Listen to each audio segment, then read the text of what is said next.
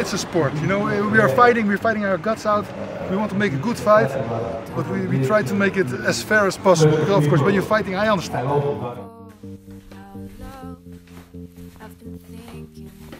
Oké, Tonny, vlak voor de match, hoe voel je je nu? Ja, gezonde spanning. Ik denk niet dat het goed is als je het niet hebt. Ja, verder gewoon goed. Ja? Ja, zin in. Maar ja, ook tegelijkertijd weer niet. Maar ja, wel gewoon oké.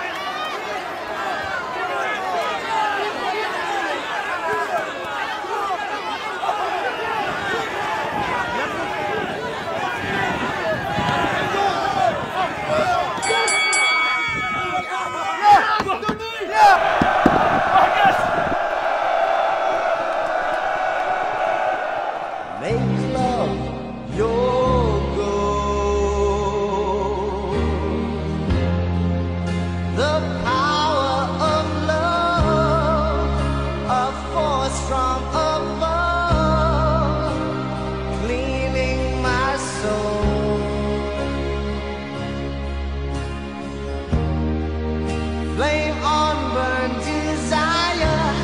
Love with tongues of fire. Purge the soul. Make love your Gaat die links op? Die ging recht, hè? Vanuit 5 keer.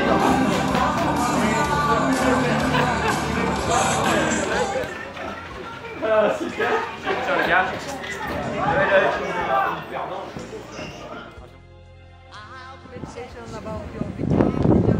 The opponent, he dove down with his head, so I caught him with a knee. I guess that's how I am. You know, I went with my opponent, Mariyan Dimitrov.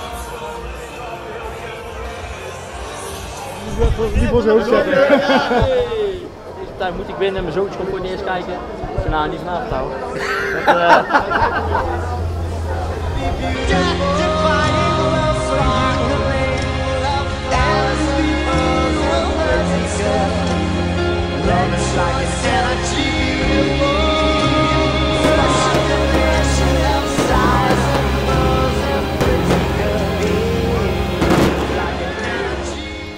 Vanochtend werd ik wakker, werd ik al een beetje zenuwachtig.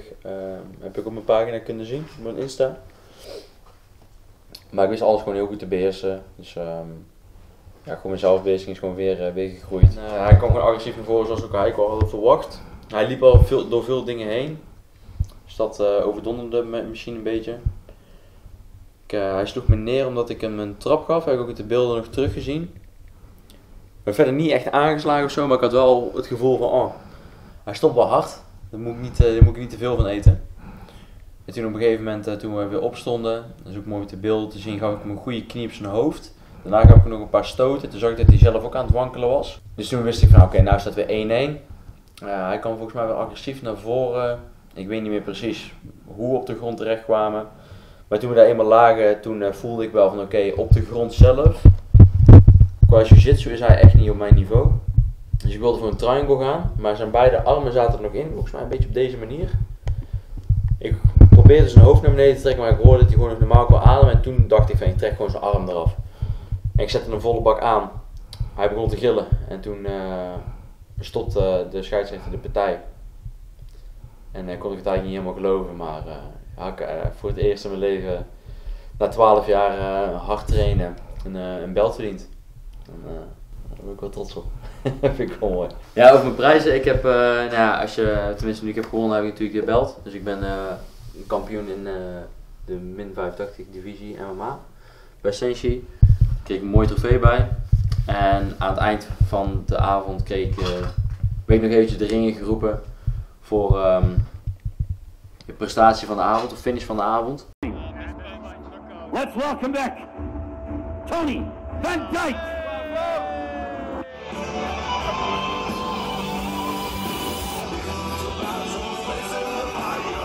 Ik was ook de enige finish. En ja, die kreeg ook nog een trofee. Volgens mij kreeg ze mooiste partij, of partij Fight of the Night, Finish of the Night of iets in die richting en nog eentje. En ik mocht er eentje van in ontvangst nemen. Dus daar ben ik ook super blij mee. Ik vraag me wel af of ik het ga meenemen in het vliegtuig. Maar dat is een zorg voor later.